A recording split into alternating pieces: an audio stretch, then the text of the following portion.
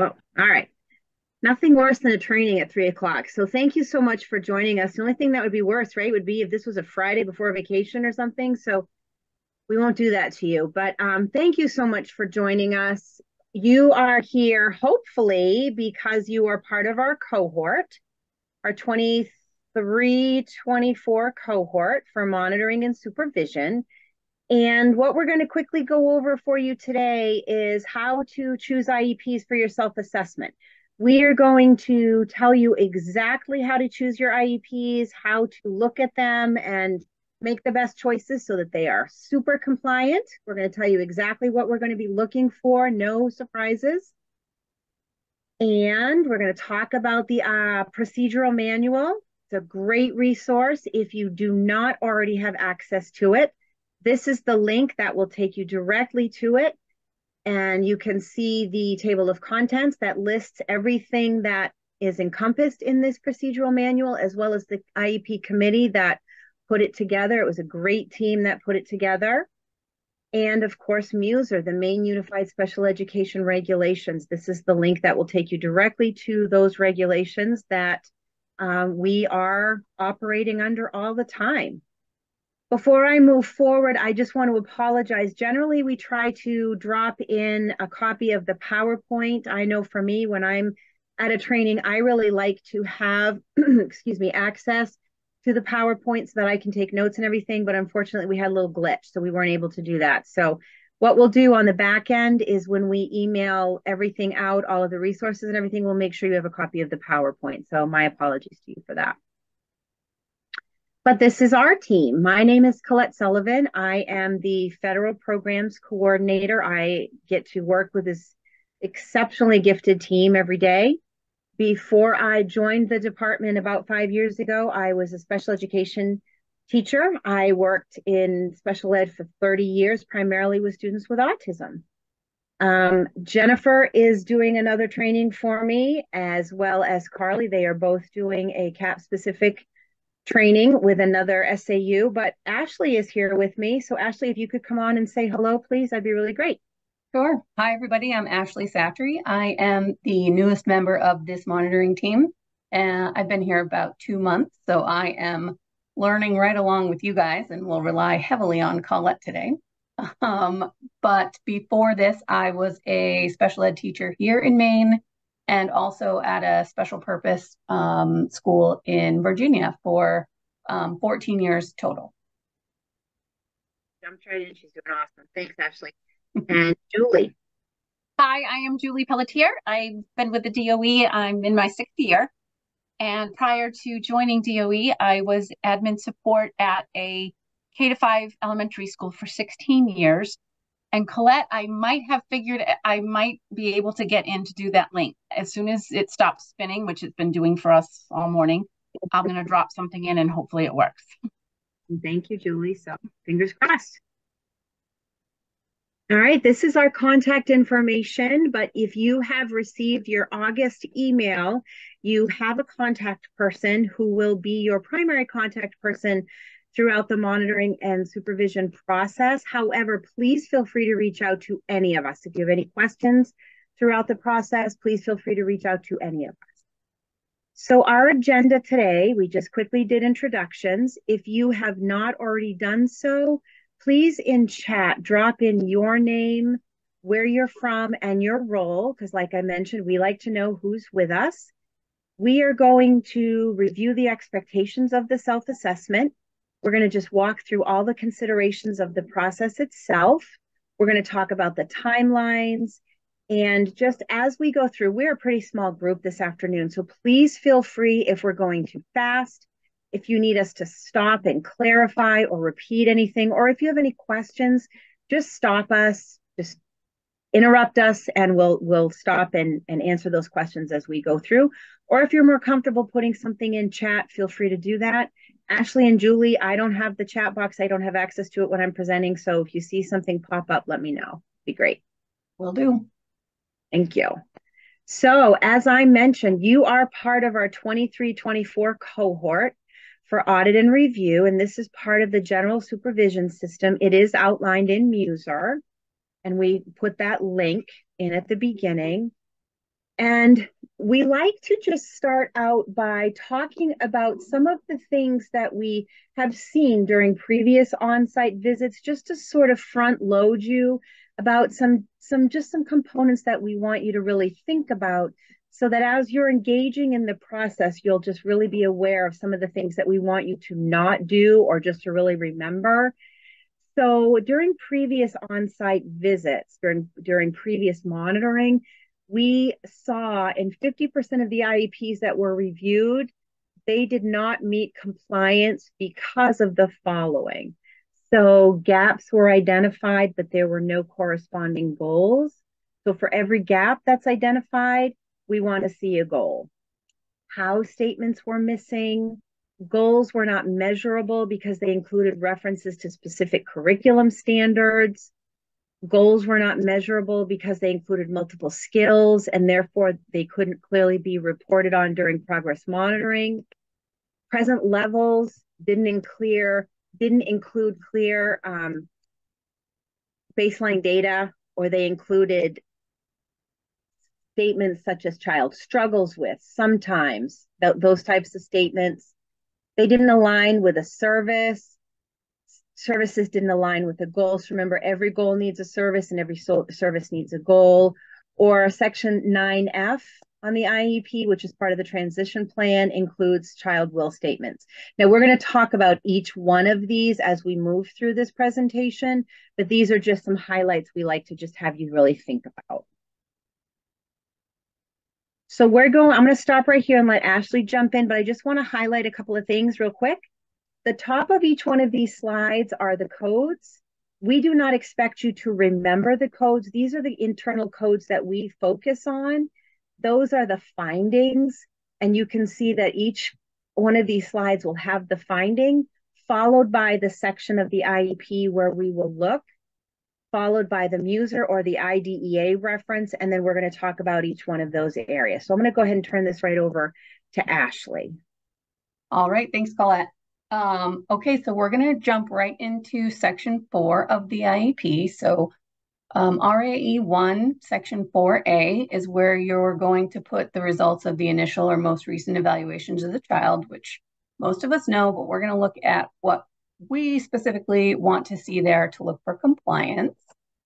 So that is going to be in 4A, we're going to want to see the academic and functional and developmental evaluations that were used in eligibility decisions, any relevant state and district assessments, any transition assessments for transition age students, other assessments you might use that are used for programming decisions or goals, things like that. That would be like an FBA or any related services.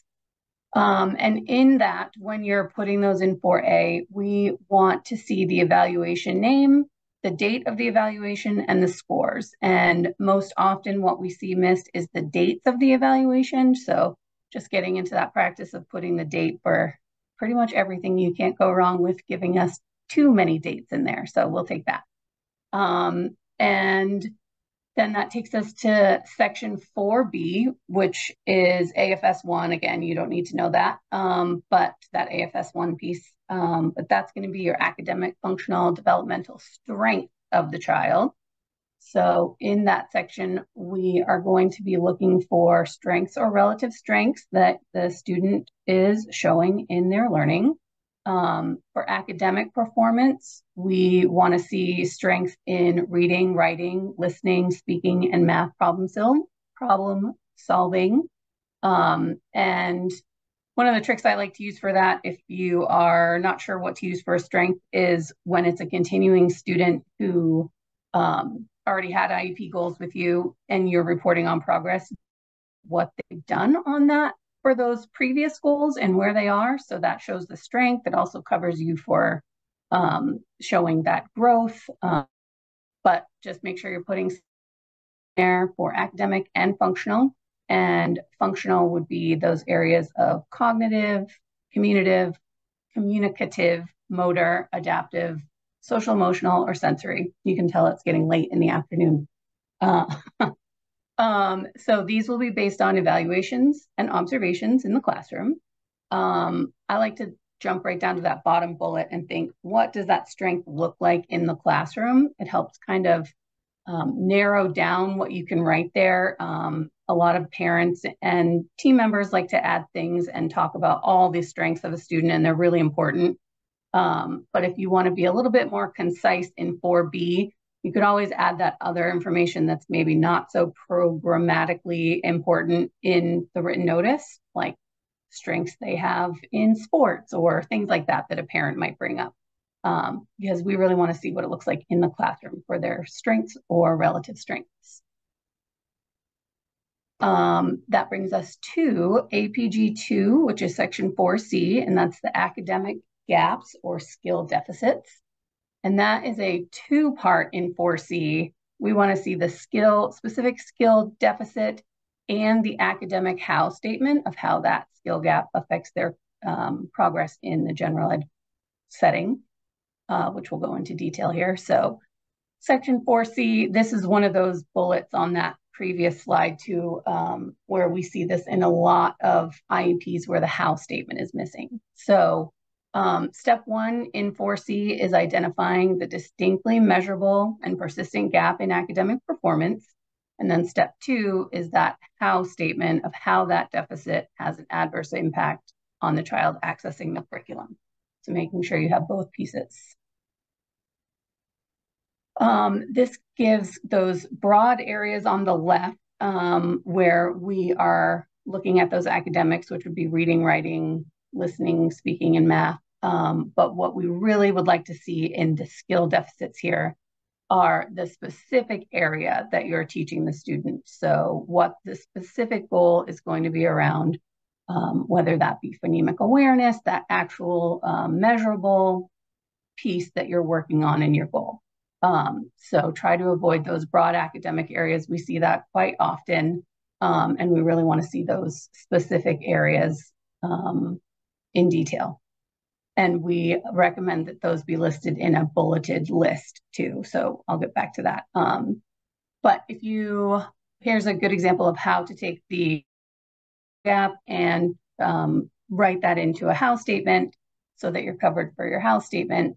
An example for reading for Jimmy, his specific distinctly measurable gap would be Jimmy's reading fluency.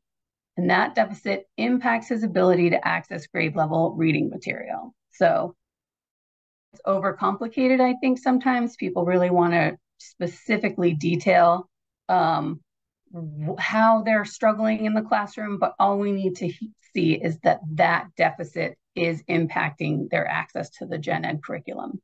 And at the bottom, we have a little kind of formula for how you could use, obviously this is just a partial list, and if you had your specific distinctly measurable gap, how to fill that in that formulaic format down there. So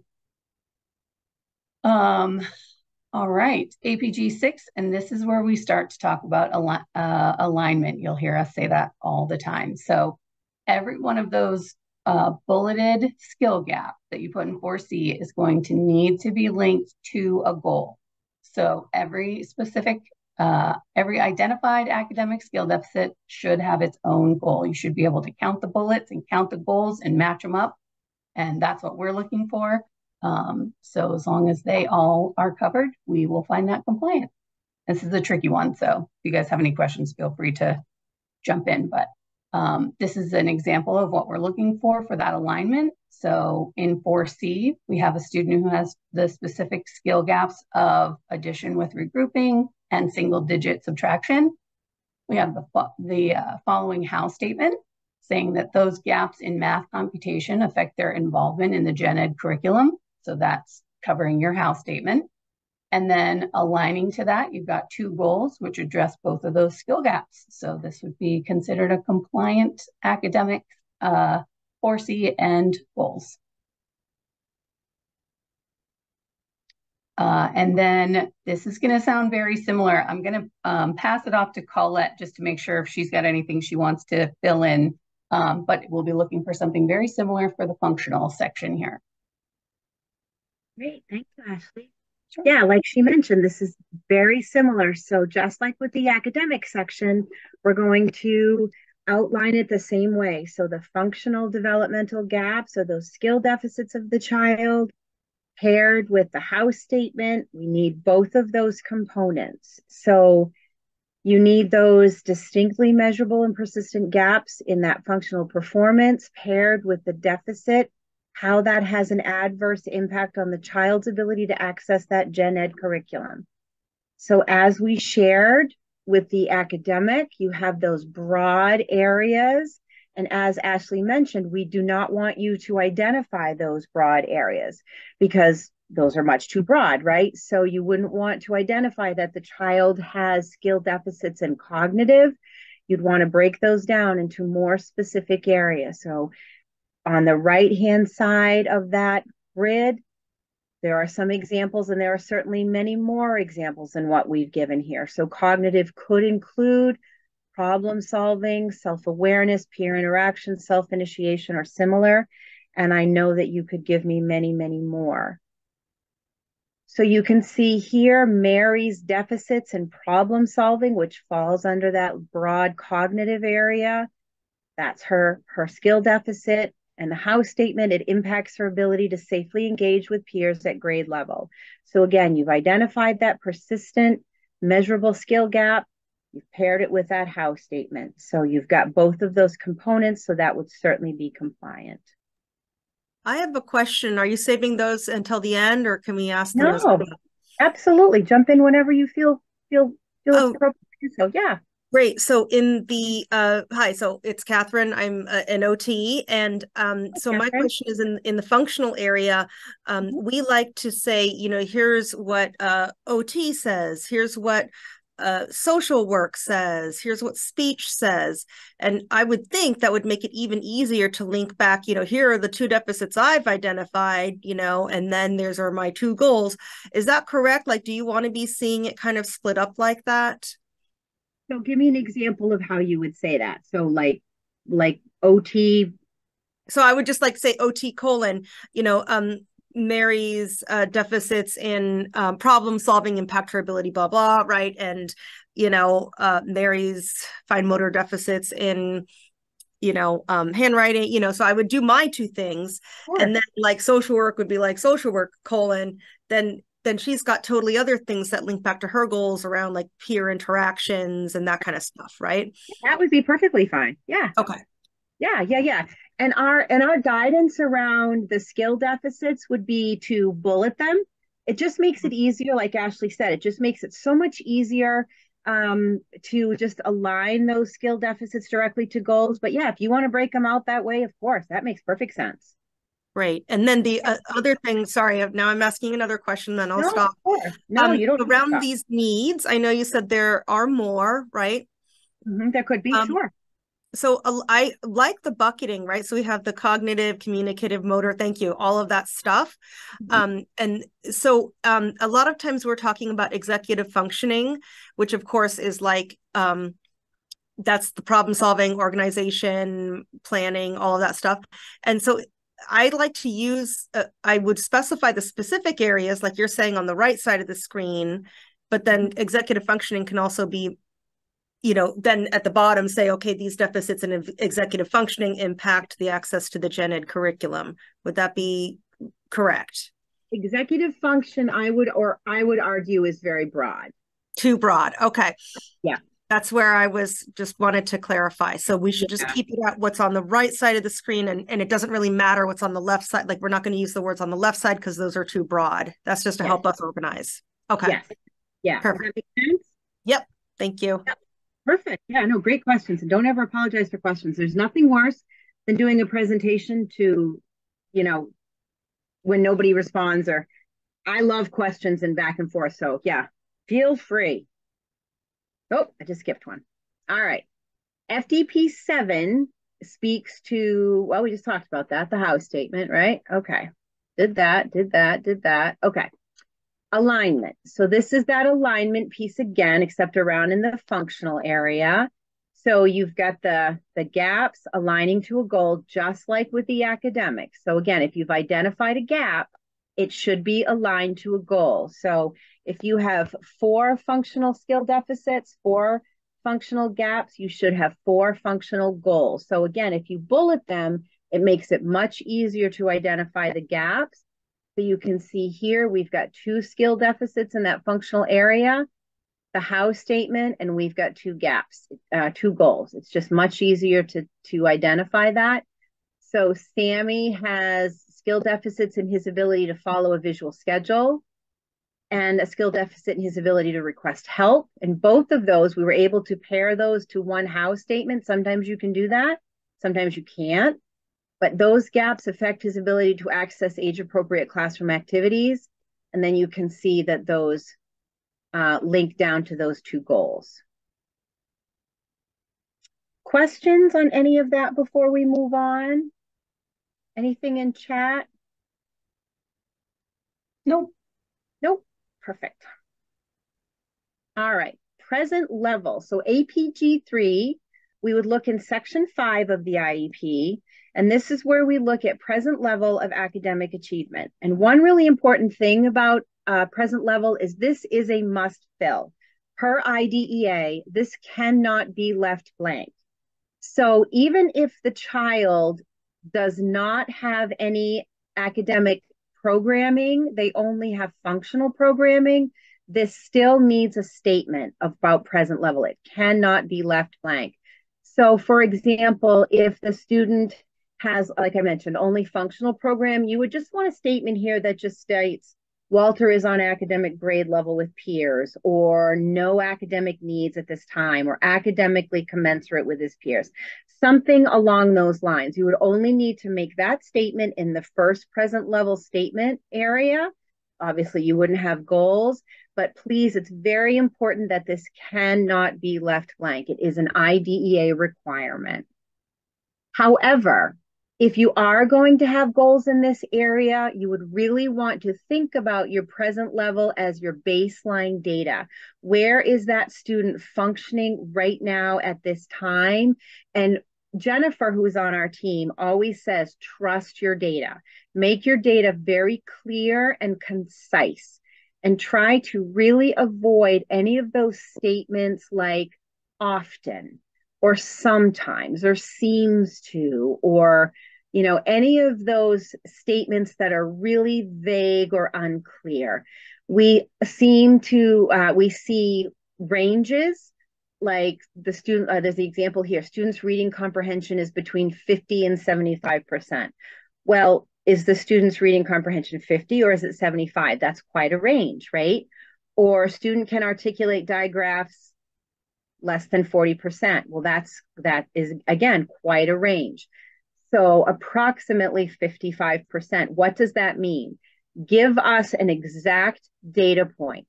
And we are going to trust your data point. If you tell me 41%, 17%, whatever you tell us the data point is, we're going to trust you. We're not going to say to you, show me the data sheets that give you that. We're going to trust you. So trust your data point, okay? If you start with that baseline data to support your present level, it's going to make it much easier to write your measurable goal, and then your progress monitoring will happen. It makes the process so much better. So really, if you start with the present level, the rest of it, I promise you, will be much, much easier to do. SBG 1 is talking about, we will look in section 5 to section 4C. So that is also about alignment. That's where we look again at the child's needs, the present level, and looking at their achievement, the grade level standards. So we're just looking to make sure that the alignment piece is in place. So do the evaluations support the disability? Are the skill gaps identified? Is the present level there? And are there goals that support all of that? SBG 3 is in section 5, and are the goals measurable? So we would expect to look to see that goals are measurable, and you could measure goals using skill-specific measurements or assessment, qualitative data through teacher observation. You could use checklists or daily logs, a running record, work samples, rubrics. But it's important to note that if you use a rubric as part of the IEP, so if you say measurement through, the district adopted writing rubric, now you've made the rubric part of the IEP. So you would literally need to staple the rubric to the IEP. You would not use evaluations that are part of eligibility or continuing eligibility for measurement. So for example, you would not use the Woodcock-Johnson, a score from the WJ, as part of measurement on a goal, because that's something that is only part of eligibility. That's something that's only intended to be used once a year, right? So you would not use that as a data point on a goal. You would not use that to do progress monitoring. You would not want to use state or local assessments such as the NWEA. That is much too broad. You're not going to get the information that you need to do progress monitoring. Grades or report cards, those are much too nebulous, right? An A in my class might not be the same as an A in Ashley's class. So you would not want to measure goals by using grades or report cards. And specific academic curriculums, we're going to talk about why you would not want to use that as well. So this is why you would not want to use specific program or curriculum data. So for example, let's talk about, this is a completely made up, this is the Colette Sullivan made up reading program, okay? Level 3 represents a reading fluency of 83 words per minute at the 3rd grade level. And reading comprehension is 85% accuracy at the 3rd grade level, right? That's what level 3 means. If I were to say to you that we want the child to move from level 3 to level 4, but you're a parent and you don't have any idea what level 3 represents, that doesn't give you any information at all, right? The Colette Sullivan reading program means nothing to you. You don't know what level 3 means. Also, if this student moves from your district to another district and this other district doesn't have access to the Colette Sullivan reading program, they also don't know what level 3 is. So if you say that the child's present level is level 3, that does not give anybody any information. It might be useful to you because you know what level 3 is, but it's not helpful to anybody else, right? Also, level 3 incorporates multiple pieces of information, right? Because it talks about fluency and reading comprehension. So it's multiple skills. So what you'd want to do is you'd want to think about, what am I measuring and what am I trying to talk about for this student? I used to teach, when I was teaching reading, I taught SPIRE, right? And SPIRE talked in levels, but my students didn't need every skill under every level. They might have had mastery over specific skills under the level. So I didn't need to teach them everything. So I didn't reference levels, I referenced skills. So think about level 3. Maybe the student has great fluency, but poor comprehension, okay? So this student has great fluency, but their reading comprehension is terrible. Therefore, I'm going to focus on the reading comprehension. So my present level might say, child has 50% accuracy reading comprehension at the 3rd grade level. I'm going to reference the comprehension, not the level, okay? And then I want to move them up. Maybe I want to move them to, 90% accuracy at the 3rd grade level. So you would not want to reference a specific program or a specific curriculum. It's really important to talk about the specific skill deficit that you're pulling out of the curriculum, because that way anybody can access that skill. You can teach that skill with any curriculum. It's also really important that you're not teaching multiple skills, because if you're doing that, if you're trying to teach multiple skills, or if you roll in multiple skills in a goal, you could have a student master one skill before the other. And how are you going to progress monitor that? Okay. So it's really important that you pull out the skill and you only teach one at a time and monitor one at a time. SBG 4 takes a look at the standard-based goals, and this just really takes a look at making sure that you have a citation linking them to the grade level general ed curriculum standards or the grade level at which the child is performing. So just align it to the child's needs, their present level. And this is how we recommend that you cite the Maine learning results. SBG 5 also takes a look at alignment. Remember, Ashley said we talk a lot about alignment because your IEP really from top to bottom should be aligned. I was in an SAU yesterday doing some training, and the director said, he said it perfectly. He said it should be a perfect line. He said it should be a perfect line. I'm like, yep, you're absolutely right. So this one takes a look at every goal needs a service, every service needs a goal. So here we go. Sammy spells CVC words, right? So we're talking about that. So you can see he's got a goal around spelling. He's got a goal around writing. He's got a goal around vocab. So you can see that we've rolled that into writing in his service grid. FDP 3 talks about present level for functional and developmental performance. So just like with academic, IDEA requires that this is also a must fill. So as with academic, if you have a student who has only functional programming, but no academic programming, this cannot be blank. So you would also need a statement that stipulates that, right? So Walter is functionally commensurate with peers, has no functional needs at this time. Please do not leave the present level blank. And as with academic, if the child does have goals in this area, trust your data, be very concise, take out struggles with, sometimes seems to, don't use a range, be very, very precise.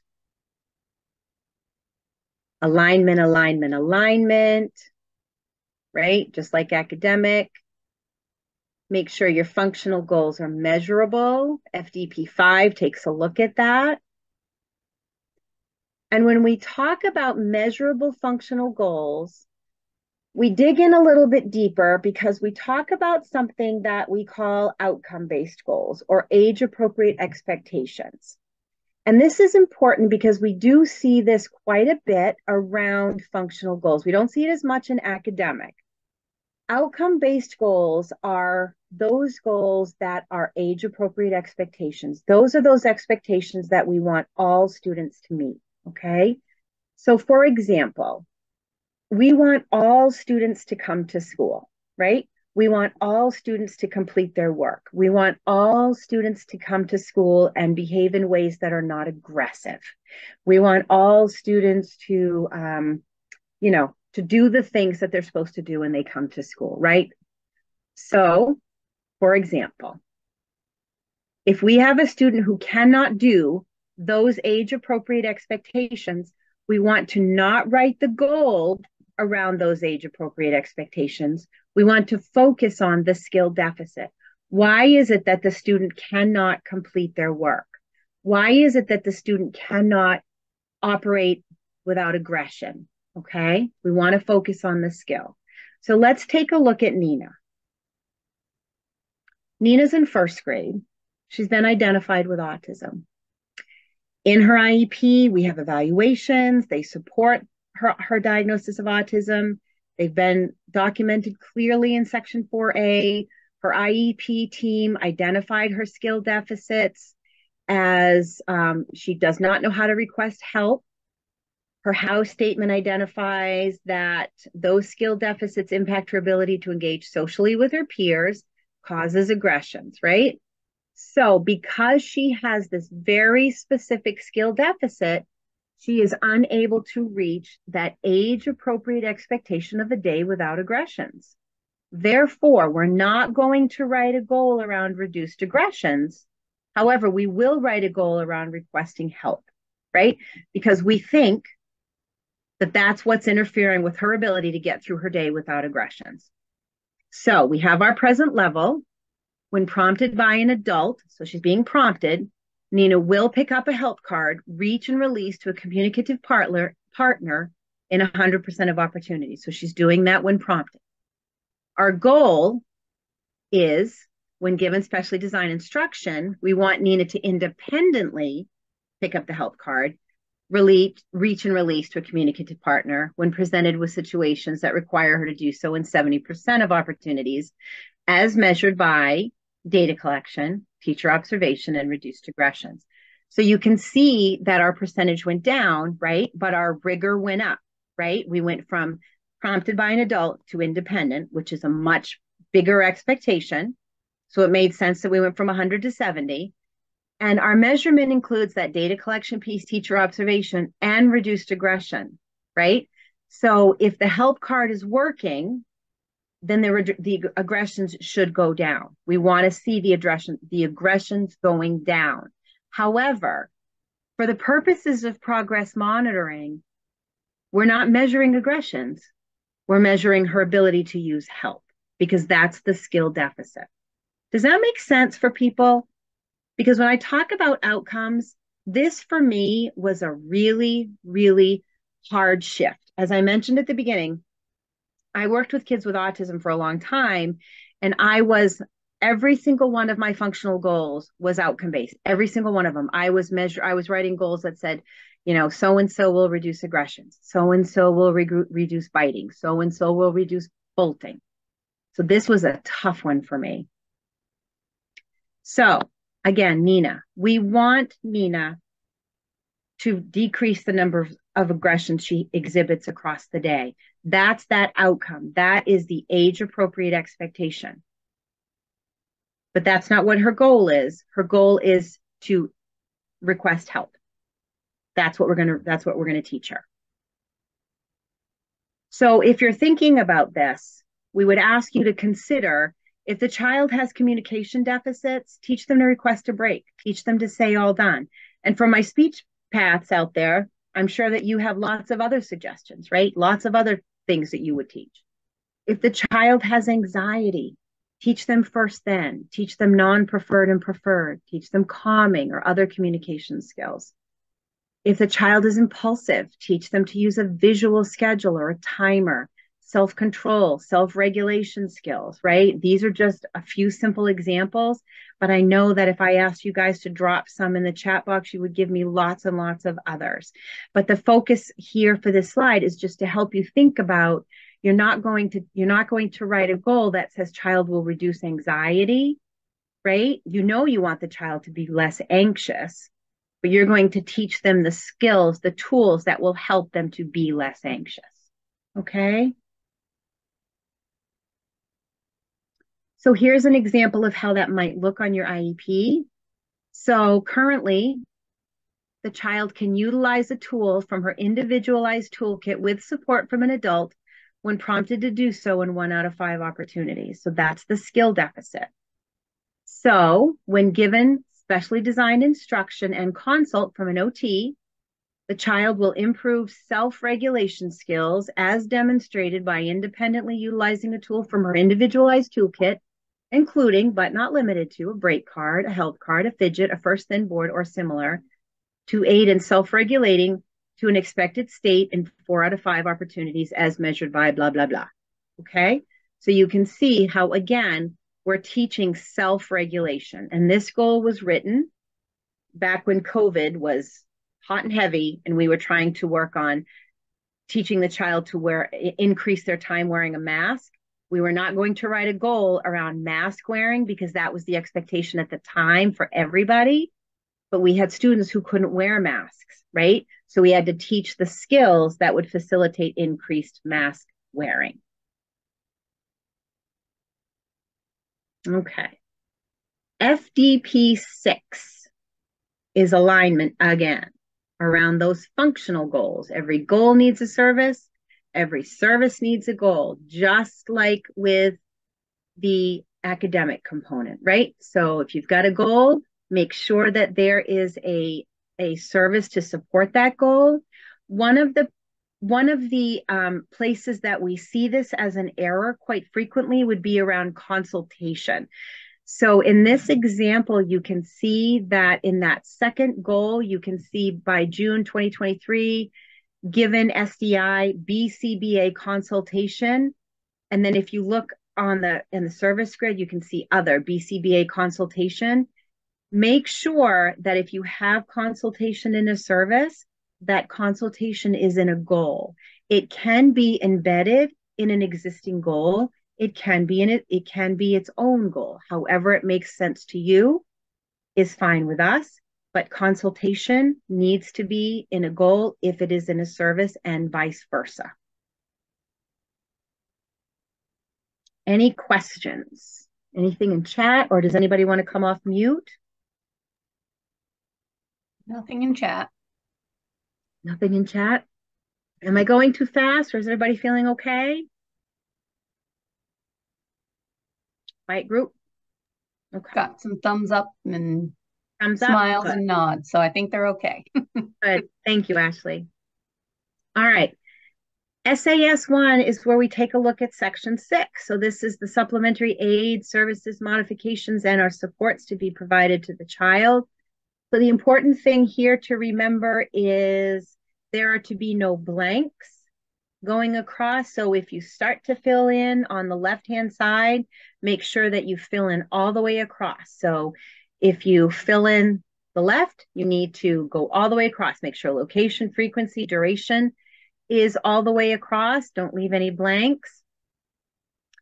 Other,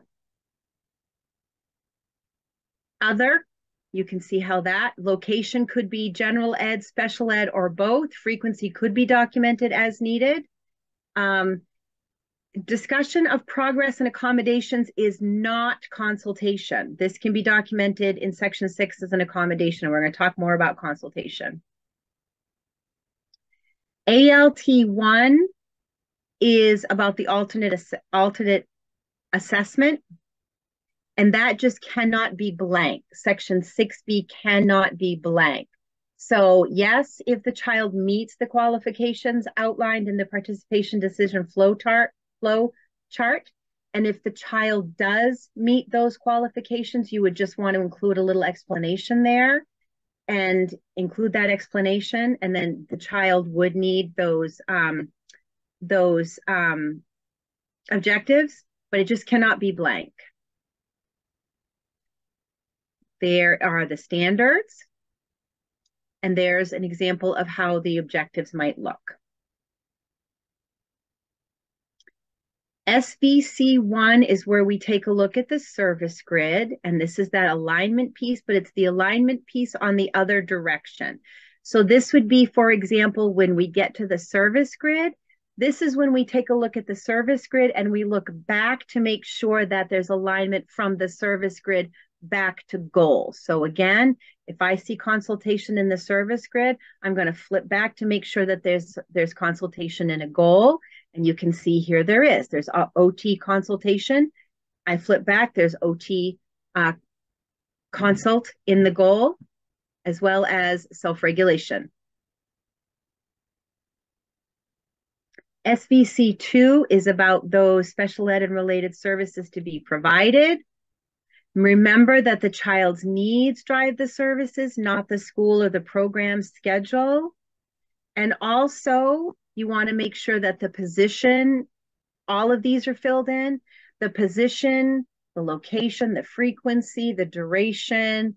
One of the errors that we see quite frequently is ESY dates. Make sure that your ESY dates are only for those ESY times and dates. Do not put ESY dates as the duration of the entire IEP, because if you do, what that says in essence is that you are going to provide extended school year over February break, April break, Christmas break, and I know that's not what you intend. Just make sure it's that summertime. Frequency, how you choose to document it is completely up to you, but just make sure it's understandable to everybody who reads the IEP. Location, special ed, general ed, or both. The position responsible must be certified special ed or licensed related service providers. You would not want to put ed tech, CODA. That does not go here. Those would go in accommodations. This is just for those certified special ed, speech path, OT, PT. In terms of whether or not a speech or language provider is a direct service provider, that would only be direct service if the child is obviously, if they're a child with a speech or language impairment solely, or if they're a speech or language impairment as part of a multiple disability, or if the child is a child identified with autism and speech and language is their only service. Otherwise, they would be a related service provider. And then the consultation question about the frequency. So yeah. Clear to everyone, right? So let's say it's 30 minutes weekly. That's understood that it's 30 minutes weekly while school is in session within the September to say May timeline. And if we have a February break and an April break, then that week is kind of out of that. Is that right? Yeah. Yeah. Okay. I'm just asking to make sure it's the understanding. Yeah, absolutely. Thank you. Consultation is another area that we're seeing across the state as being misunderstood. So consultation is really goal specific, okay? Consultation is not about teacher-to-teacher check-in. Teacher-to-teacher check-in is more about what you would document in Section 6. So if you're going to put that in Section 6, we would ask you to call it anything other than accommodation. Anything other than consultation. You could put teacher-to-teacher check-in, however you want to document it. Just do not call it consultation, because consultation is goal specific. And that really is about ensuring that skills that are previously taught in a more restrictive setting are being carried over into a less restrictive setting. And it is goal specific. So giving consultation, child will, blah, blah, blah. If you are doing that teacher-to-teacher check-in, you can just put that in Section 6, okay? And you can call it, oh gosh, what is it? What is the guidance that we've called it? I can't even remember. Collaboration. Thank you, Ashley. Yes, so you could put teacher-to-teacher collaboration. If there's a different word that you want to use in Section 6, that would be perfectly fine. But our guidance would be, do not put consultation in Section 6, because consultation would go in Section 7, and that really is goal specific. Okay. LRE, least restrictive, that is in Section 8. Paulette, can I stop you for a second? Please do. Just before we get too far from consultation, there's a question in the chat about whether consultation can be the only service a student receives.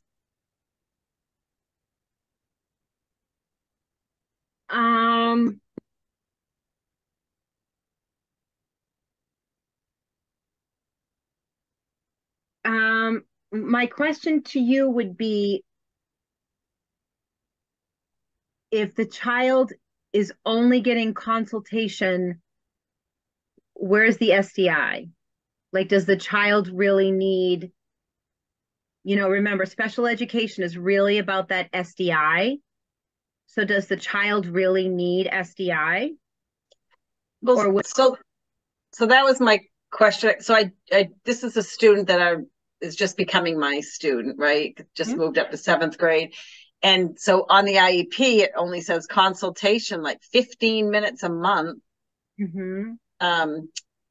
And so when I was checking in about it with that student, the student was like, it wasn't really checking with the student, it was checking with the teacher. So I have to get it clarified, but I'm thinking if that's the only service, it's not SDI with a student, it's a check-in with a teacher. So I'm not sure why that student has an IEP, but it's good to follow up on. Yeah, that's a very good question. So if it's not goal related, then my response to that would be, you might want to meet with your team and have that conversation. Would it make more sense to put the child on a 504 and take a look at accommodations? I don't know. Mm-hmm. But if there's no goal specific to that consult, I would guess not, but it might make sense to have a meeting. Thank you. I'm not trying to be deliberately vague, but I don't know the student. But if there's not, consultation is goal specific. So if the child isn't working on a goal related to that consult service, my guess would be no. Thank you. You're One welcome. more question, Colette, too. Just that in a previous MDOE training for IEPs, it was stressed that consult was always adult to adult. Is this still accurate? I don't know that. I mean,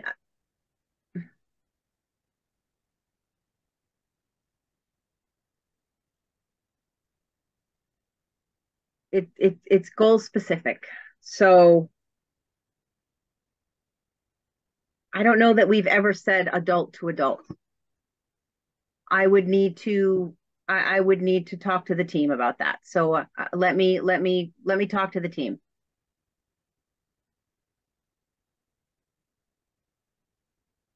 Thank you. All right. LRE. So this right here is straight out of Muser. And if Jennifer was here, this is Jennifer's pet peeve, because the prompt on the IEP is a little bit different than this slide, which is straight out of Muser. And this is talking about nature and severity of the disability. So this really talks about why does the student need to be removed, right? What is the nature and severity of the disability of the child? Why do they need to be pulled? Why are they in a different setting? So here's an example of Sammy. And oftentimes when we're on site, we see paragraphs about the LRE. The LRE is a very quick little sentence. I see people working really, really hard, and IEPs are hard to write anyway. They're a lot of work. So save yourself some time. It's a quick sentence. So Sammy's other health impairment due to ADHD is to such a degree that he requires individual and small group instruction in the special ed environment. That's all it is. His ADHD, his OHI requires him to get some individual and small group instruction. Okay? That's his LRE statement.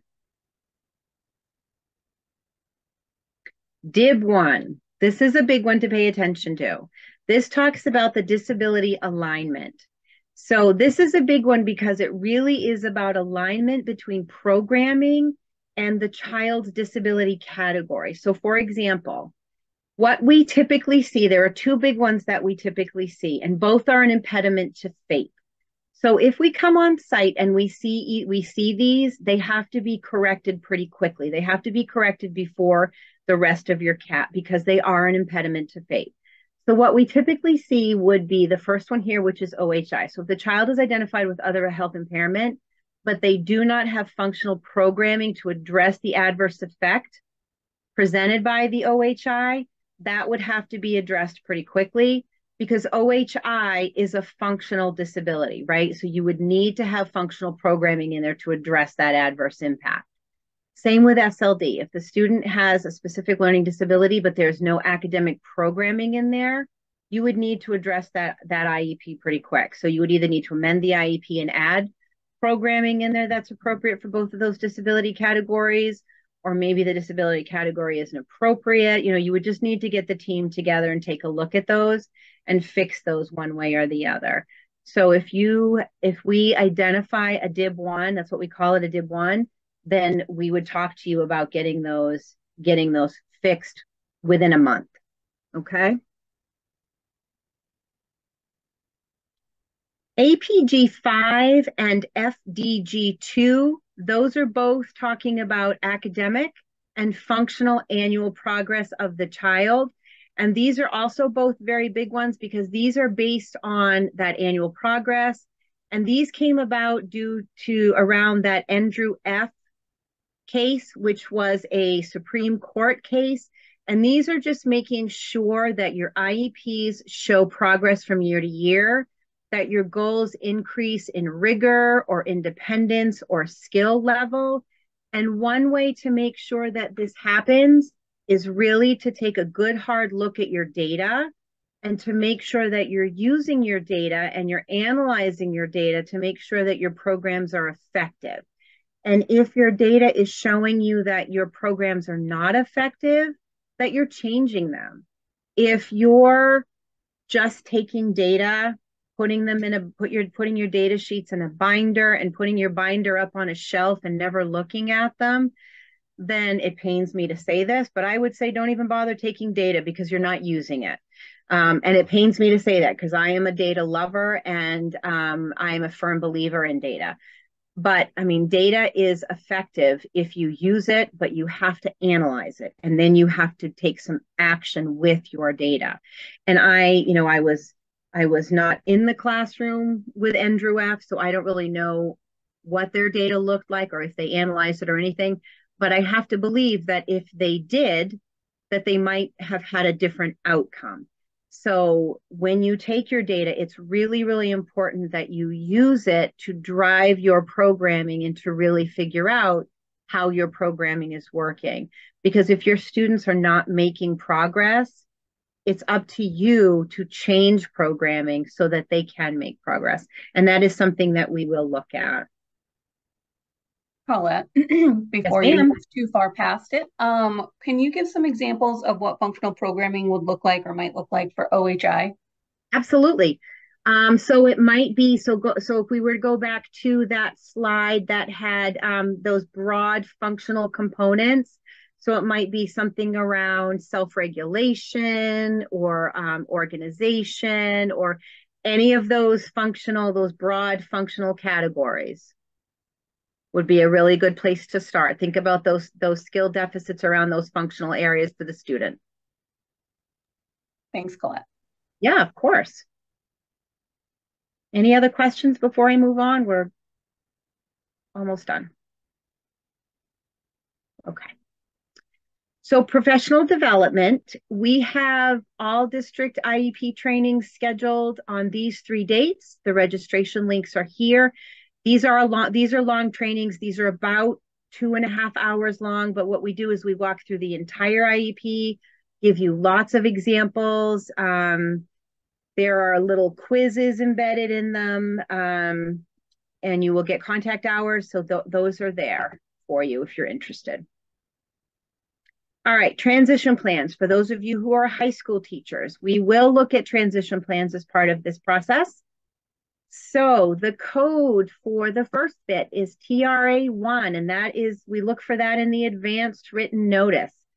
So this is for children who are 9th grade or above. We look in the advanced written notice to make sure that the purpose of the meeting is indicated. So we just look to make sure that you have checked off that the meeting is documented, that post-secondary goals and transition services are going to be discussed. TRA2, there's evidence that the child was invited to attend. So you could choose to just document the child here in the dear mom, dad, and Bobby, or you might choose to list the student as a participant. TRA3 is also in the advanced written notice and in section 9G of the advanced written notice. And that is that if it's appropriate, a representative of any participating agency is invited to the IEP team meeting with prior consent. And this document is in the procedural manual. And this shows that the public agency, which is the SAU, must invite a representative of that participating agency. So you would want to document on this permission, this notice, the consent or lack of consent to invite the agencies. This document needs to be completed prior to the advanced written notice for every meeting where post-secondary planning was discussed. This is not a one and done at the beginning of the year. This needs to be completed prior to every meeting where post-secondary planning is discussed. TRA4, we would look in the written notice. And this is just where we would look to make sure that just a simple statement that says you reviewed and updated transition goals. TRA5, we would look in section 9B. And this is where we would look for our documentation that transition assessments were completed. Best practice, because we look for movement in the transition plan, and one way to document movement would be to include years to show that movement. So you can see here that there was an assessment done in 21, and then in 22, there were 2 assessments done. If the student was a freshman, it would make sense that you would only have 1 assessment here. But if the student was a senior and there was only 1 assessment, we might ask you why that was the case. So if the student is a senior, an upperclassman, we would look to see for multiple assessments. So it would make sense for you to date them, just so that, again, we can see that movement.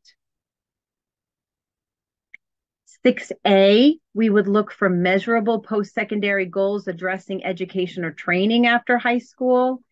So you can see here we have Dan, and he wants to attend a 4-year college or university to study marketing or receive on-the-job training to become a carpenter. So he's hoping to do one or the other, and that's fine that they're incorporating both.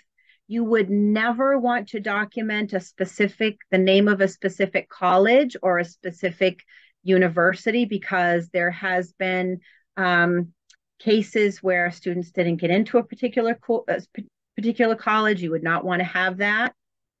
Section 6B is where you would link their post-secondary education to their employment. So here we have Dan again, and he wants to go to university or college for marketing or carpentry.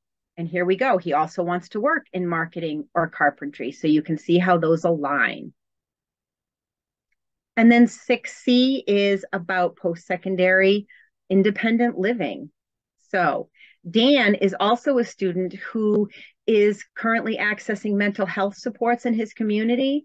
So even though Dan is not, you would want to incorporate this for all students. My daughter is a sophomore in college, and she was not a special education student. However, she is currently, she's a sophomore in college, and she's having some struggles with independent living, just being able to, grocery shop or balance a budget, just some of those things that have to do with independent living, right? So think about those things for all students, not just those with significant cognitive deficits.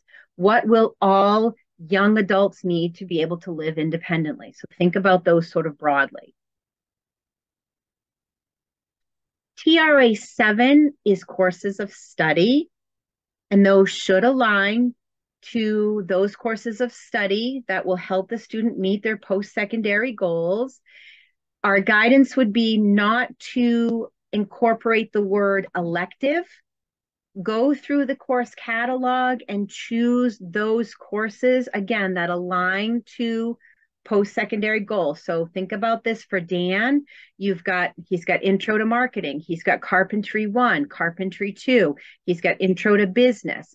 So you would want to think about, plan out his 4 years. And when he's a sophomore, for example, and he says, you know what, I don't want to do carpentry anymore, I want to be a photographer, great. Then you can take those carpentry courses off and you can plug photography, and you can change that as he moves through, right? Anybody know any high schoolers who changed their mind? I tell you, when my daughter was in high school, she changed her mind a million times. That's okay. But you do want to project out. And if they change their mind, that's fine. But do not put the word electives in there. Open the course catalog and plug in what the child projects that they think they want. If they change their mind, that's perfectly fine. Transition services. This has been a problem across the state because what we have been seeing are child will statements. You do not want to document child will statements. So if you look at this, look at the first one where it says education, instruction, and related services. These are all services that are to be completed by the adults in the school and the community. So where it says education, instruction, and related, you would not want to see Dan will receive special ed. Dan will receive speech and therapy. Dan will volunteer, because these are not Dan will. These are the adults, right? So these are not Dan's responsibility, just like the services in section 7 of the IEP are not Dan's responsibility. These are what the adults are going to provide for Dan. So you do not want Dan will statements. You want to just bullet the activities, take the Dan will out. The other thing that we often see is Dan is going to volunteer. Dan is a dog walker. Dan is participating in Boy Scouts. Take the student right out of these statements and just bullet the activities, okay? And bullet the list. These should include future activities. You can leave previous years in services in the section, and they could include those educational, those instruction, those related services. TRA 9, this is when you link back the transition services back to goals that are probably and should be already in existence for the student. You would not want to write a transition goal. And the reason why you wouldn't want to do that is because it's probably going to be a very awkward goal that you're not going to be able to measure. So you would not want to write a goal that says, Dan will go into carpentry and build a house, right? You're not going to follow Dan when he becomes a carpenter. You're not going to be able to measure what Dan does when he leaves school and becomes a carpenter, right? So you want to really just attach it to an existing goal that makes sense, giving the post-secondary plan for Dan. So we've got Dan here again. We use Dan a lot. So given social work services, we've already identified that Dan is a guy who has anxiety, right? So in preparation for attending a 4-year college or university to study marketing or carpentry, Dan will work on managing his anxiety. So managing his anxiety, that's a goal that Dan already works on. It's a goal that is in existence for him anyway. It's a functional goal. And that is also a goal that will benefit him. He needs to work on that in order to function in his world, no matter what he does, right? So to be successful in marketing, to be successful as a carpenter, he needs to be able to manage his anxiety. So it made sense for Dan to embed that sentence about preparation for attending a 4-year college, right? So we embedded that sentence into an existing goal. We did not create a transition goal. So you would want to just go ahead and embed that into a goal that already exists in section 5.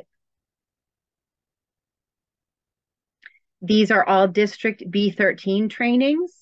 These are about an hour and a half, and you can see the dates here with the registration links, and you will also receive contact hours for these. Questions?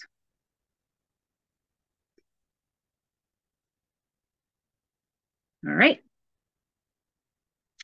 Out of unit students. So as part of this process, we would ask that you would review one student from each out of unit placement as part of your self-assessment, because what we do is we come in and we look at the process from those students who, if they were placed within the past 2 years. If they were placed longer than that, we don't need to look at them, only if they were placed within the past 2 years.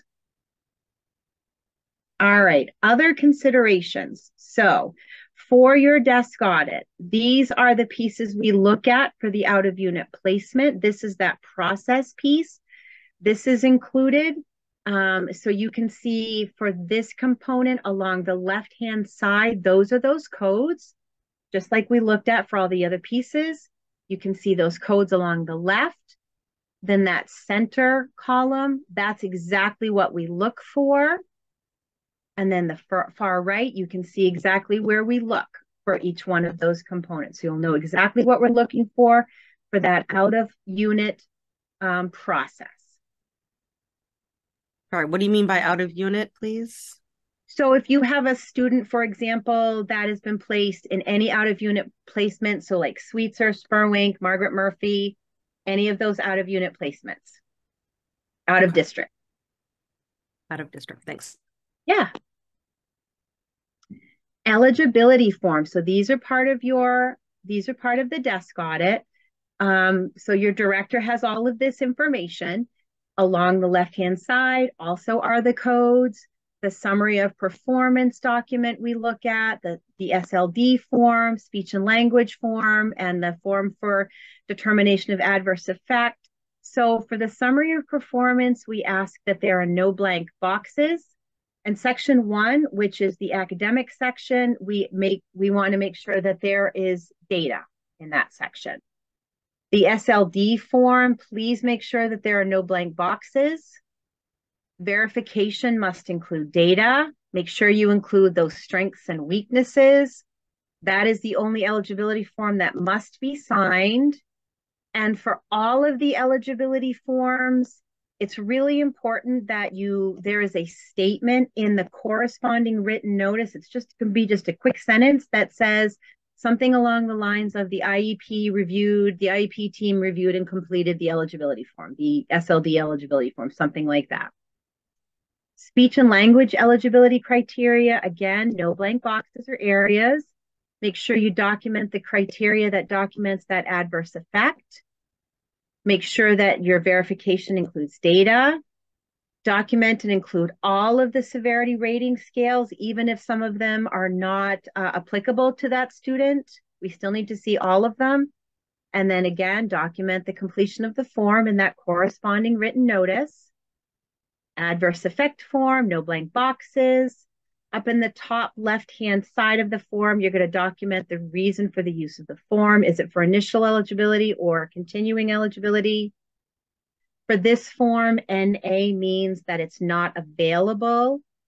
Verification needs data. And again, please document a sentence or something that just documents that you've completed the form.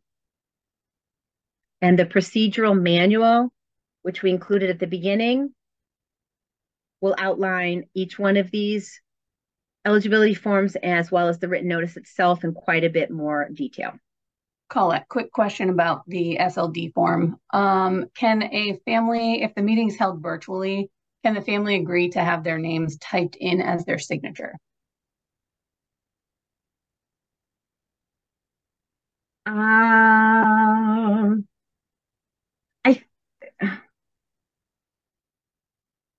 Yes. But I would document very, very clearly in the written notice that that's what happened.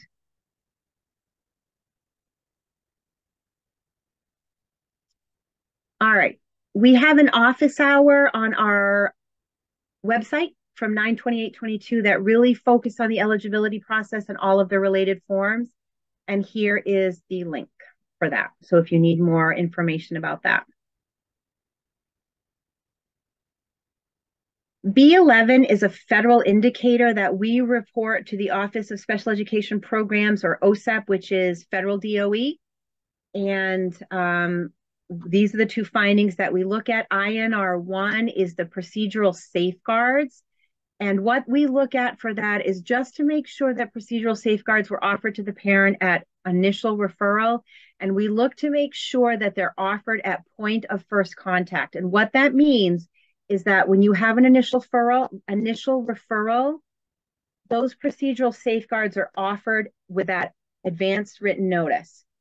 And that is when you first send out that advanced written notice, when you're talking about what evals are we going to do, not at that eligibility meeting, that very, very first meeting when you're like, listen, I think this child needs a little bit more support. What are the evals we're going to do? Who are we going to invite? That very first meeting. So that's when you want to send out those procedural safeguards. You can do those as an enclosure. You can incorporate that in the written notice. Our best guidance would be to include them as an enclosure, okay? INR 3 is about that timeline, all right? So evaluations need to be completed within 45 school days from the date of consent. And that clock starts when that consent is received back to the SAU. So make sure that timeline starts, okay? And that is up to the SAU to document on that consent when it's received back, all right? So that is something that we look for, and that is something that we have to report back to DOE, the federal DOE.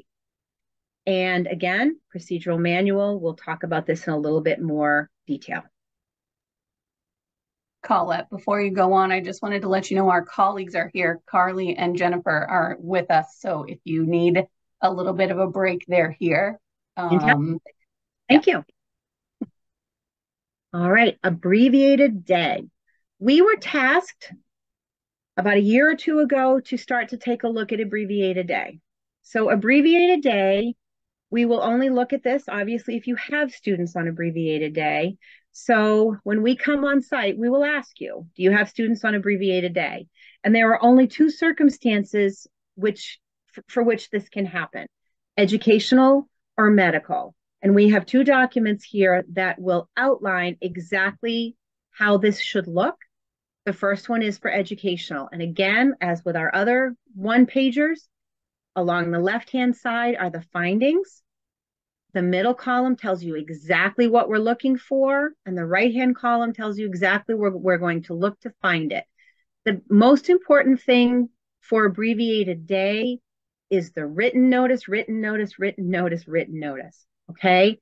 We really depend on the written notice for the abbreviated day because we really look to see what is the basis of the abbreviated day. Why is the student on an abbreviated day?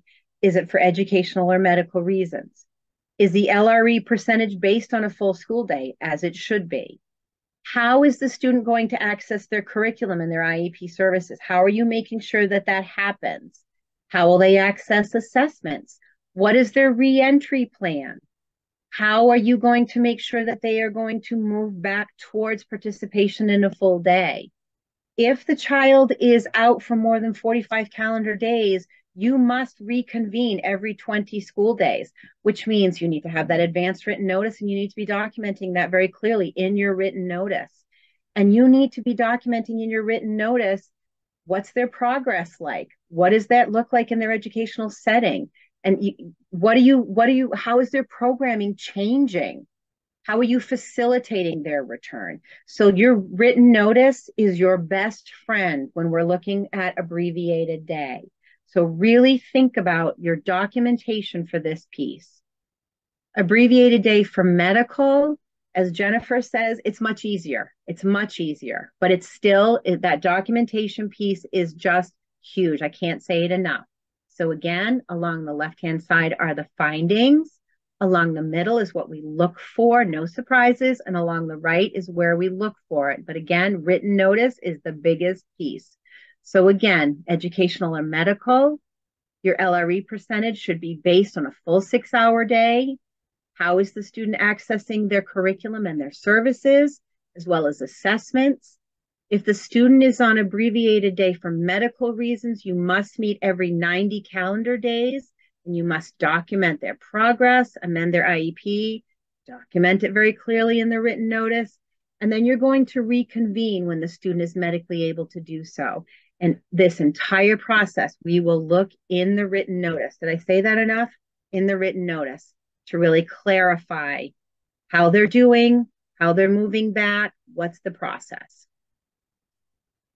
There is a link to a recorded training on abbreviated day. It's right here. Jennifer put this together for us.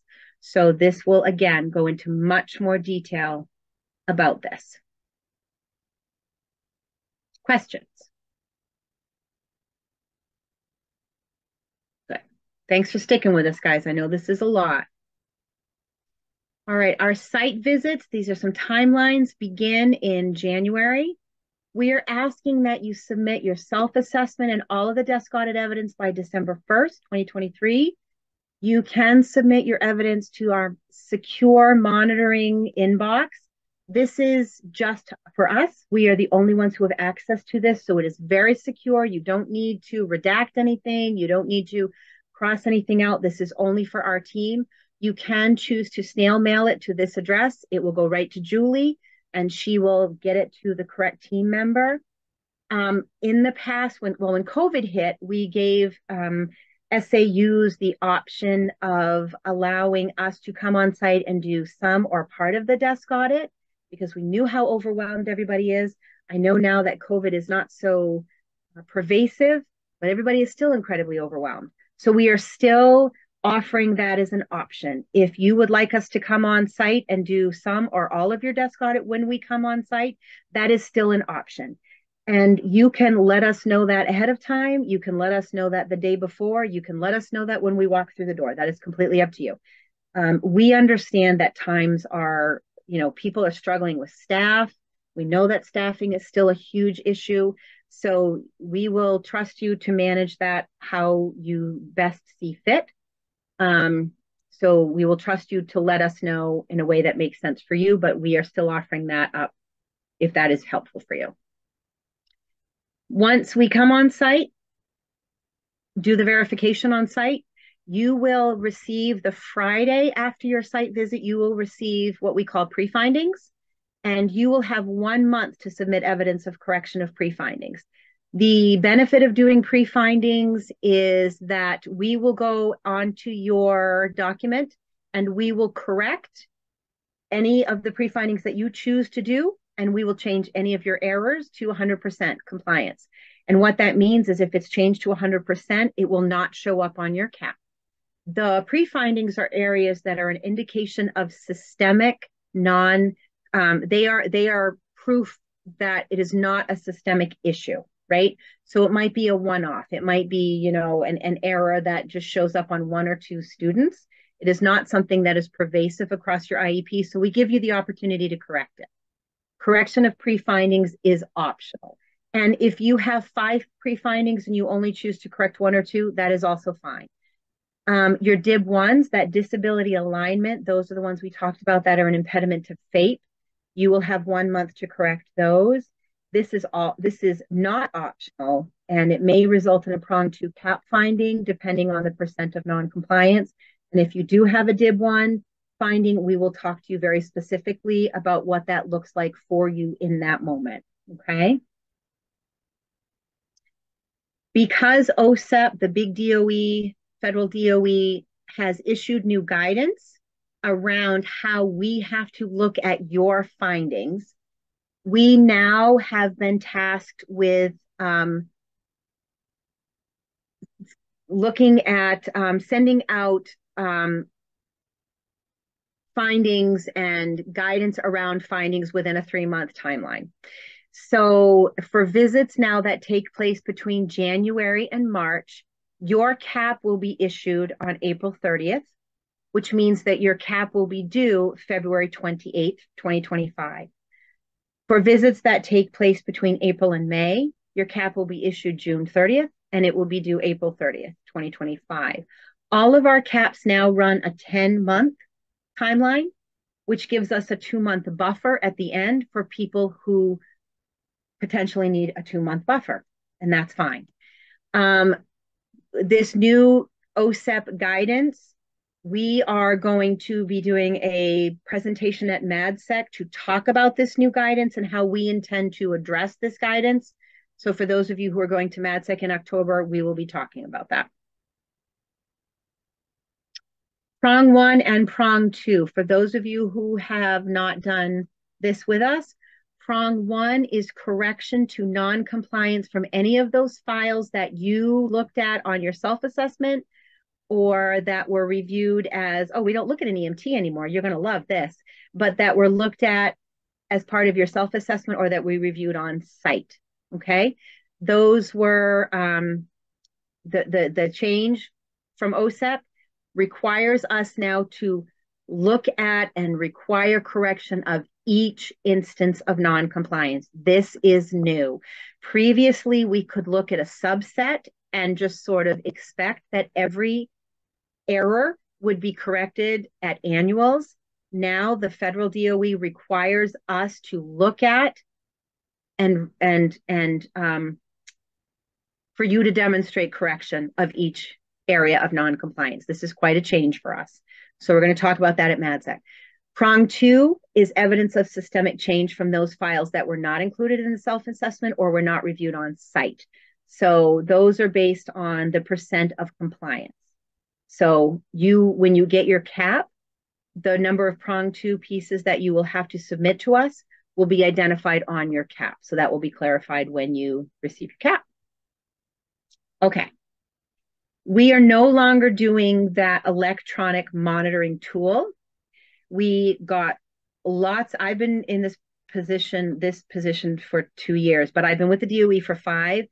And year after year after year, we got feedback that the electronic monitoring tool was bulky. I mean, it was a great tool, but it was very bulky and it was very difficult. So, Jennifer, do you have the Word document that you could share? Well, you keep calling it a Word document, but it's not. And yes, I do. Forms, whatever it is. I'm kicking you off sharing screen, okay? You're awfully sassy today, Jennifer. It's not even Thursday. I know. I'm feeling sassy. Can you see the form? Yes. Okay. So this is what your self-assessment is now, a form instead of that terrible spreadsheet. We have this model form. Ashley so kindly put the link to this in the chat box. You can also get to it through our website. Feel free to just go on here and practice if you want to before you use yours. Each SAU has their own link to their own self-assessment. Feel free to share that link within district if you have other people helping you with the self-assessment. If you have IEP coordinators or whoever is going to help you, more than one person can have the link. It will feed into a spreadsheet that we can grab. But this model one, you can put anything you want in here and nothing's going to get saved. So you just have your regular information that you would put into that spreadsheet. Click the disability. If you click multiple disabilities, it'll bring up a box here to put those concomitant disabilities. So you can put OHI and SLD. I'm just doing the easiest ones too. So then it just goes through all those findings that Ashley and Colette just walked you through. It tells you what makes it compliant, what makes it not compliant, what's a yes, what's a no. If you say no, it's not compliant, it's going to bring up a box and ask you why. So just a little comment. It's not required. You can put it in or not, but just some kind of little comment like that. We'll go into, I'm just going to say yes for a few so we can get on. Okay. Some of them have NA. Some are just yes and no. Some have NA. So this is academic gaps. You might have a student that doesn't have any academic gaps. So in that case, you're going to hit NA and it's going to bring you right to functional gaps. So here we have functional gaps are compliant. We're going to go down how statements there.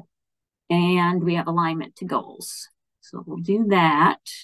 And then we're going to hit next. So there's room to look at 5 academic goals. So look at your first 5 academic goals. For academic goal number 1, there's 2 yeses. So one is yes if there's a goal there and there's baseline data. The other is yes for the student who doesn't have academic goals because they don't have any academic gaps, but that statement that I'm sure Colette talked about is in that first present level that says that they're on par with peers. So I'm going to click that one because we don't have any academic goals. Functional goals, we used to look at the first 5 functional goals, but for those really involved kids, the first 5 might all be speech and language goals, and then we don't see the behavior goals and the OT goals and the PT goals. So we ask that you review at least 1 goal from each provider. If there's 5 goals or more, review 5 goals. If you have to do, if there's speech OT and special ed teacher, do 2, 2, and 1, that kind of a thing. So you click which service provider it is. We have present level. Again, for the first one, we have 2 different present levels, 2 different yeses for present level. Alignment. This is a very good IEP because they're all yeses. Measurability and alignment to services. So then we're going to go into functional goal 2. If there are no more, just hit NA and it'll bring you to the next section. So go through it. Again, if you want to do this model one just to practice, put anything you want in there, that's fine. It won't be saved. You were sent your specific SAU link in your August email from your contact person. Thank you, Jennifer. My pleasure. Sorry about the dog barking. All right. We are almost done. Perfect. All right. Carly, you want to speak about this? Are we on the feedback form? Because I can't see your screen for some reason.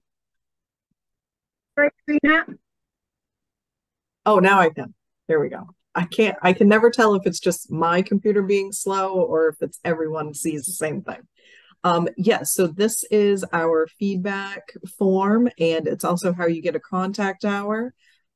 We really appreciate any feedback that you give us. We do use the feedback and we look at it often, and we adjust our PD based off of what you all tell us. So it is very much appreciated. Also, when you're filling out the form and you're asked to select the training, you're just going to select how to choose. That's the training for today, and enter your email if you would like a contact hour certificate. And just make sure email is spelled correctly so it can get to you. Yeah. And Tara, thank you for that feedback about the forms. I think it'll be so much easier. I'm glad to hear that. Thank you. All right. So Carly and Julie put this together, and I am super jazzed about this. So this is all of our PD. This is all of our office hours. This is all of our IEP training, our B13 training. This is everything all in one document, and we are quite proud of this. Our office hours are the second and fourth Wednesday of every month. We have taken the IEP training and really tore it apart. We really just kind of broke it apart because the IEP training itself is really long.